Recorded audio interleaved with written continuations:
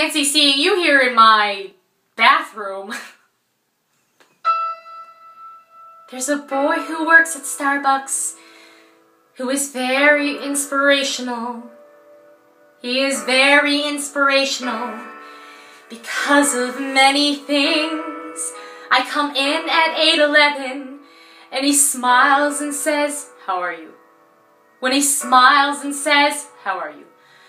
I could swear my heart grows wings. So today at 8:11, I decided I should meet him. I decided I should meet him in a proper, formal way. So today at 8:11, when he smiled and said, "How are you?" I said, "Fine, my name's Teresa." And he softly answered, "Hey." I said, "My name's Teresa, and thank you for the extra phone."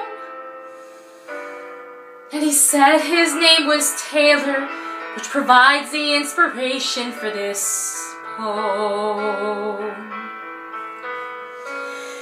Taylor, the latte boy, bring me Java, bring me joy.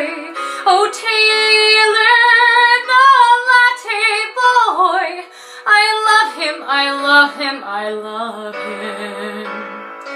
So I'd like to get my nerve up to recite my poem musical. He would like the fact it's musical because he plays guitar. So today at 8:11, Taylor told me he was playing in a band down in the village in the basement of a bar. And he smoothly flipped the leather to prepare my double latte.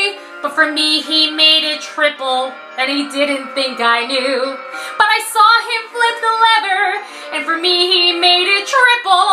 And I knew that triple latte meant that Taylor loved me too. I said, "What time are you playing? And thank you for the extra skim." He said, "Keep the 6.55 because his triple latte was on him."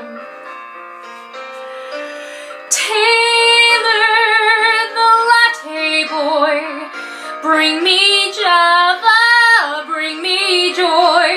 Oh, Taylor, the latte boy, I love him, I love him, I love him.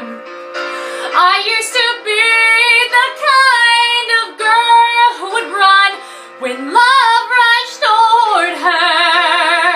Then finally a voice whispered, "Love can be yours if you step up to the counter and order." Taylor, the latte boy, bring me Java, bring me joy. Oh, Taylor, the latte boy, I love him, I love him, I love him. So many years my heart has waited. Who'd have thought that love could